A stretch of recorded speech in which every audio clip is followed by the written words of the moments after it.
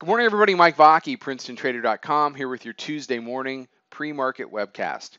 Okay, daily chart to begin with, and you can see, we've got that trading range. You can also see the two yellow bands to the outside of that trading range. Those are the Bollinger Bands, and they're beginning to tighten up again. Will they become as tight as they were last time? I seriously doubt it. I think this is just your normal, compression and expansion. The key for me is which side is going to break above 68 or down below 35. If we want to be in a 30, 32 handle trading range for a little bit, that's okay too. What we saw yesterday, and we might as well get right on the hourly chart because the daily chart really hasn't changed. As you look at the hourly chart, you can see here's the overnight tonight. We talked about yesterday testing the area of weekly pivot, daily pivot. We were trading up here. It's very typical. During the course of the regular session, that's exactly what we did.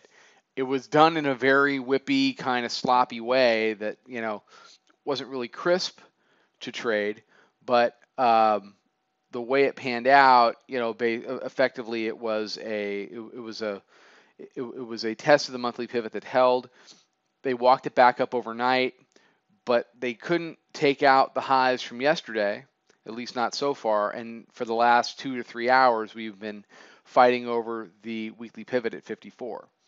So as we head into today, the bears need to take out yesterday's low down in the 46s. They need to take out yesterday's low and then go explore the support zones down there, 32 to 37. What the bulls would like to do is just hold it right here.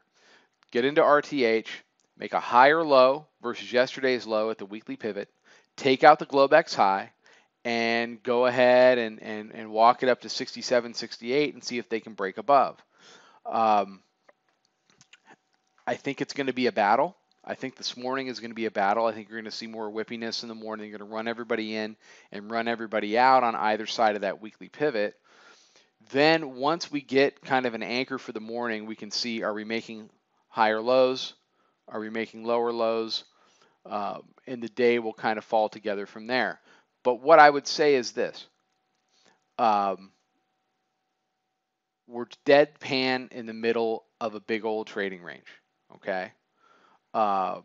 Basically, we are 17 above and 17 below, 13, 14 below the high. It needs to reveal the next move. Don't get chewed up waiting for it to reveal the next move.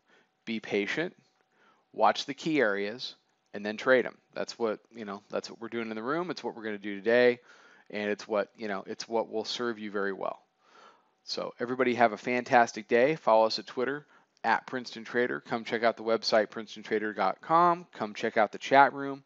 I'll be back tomorrow morning with another webcast. Trade them well, everybody.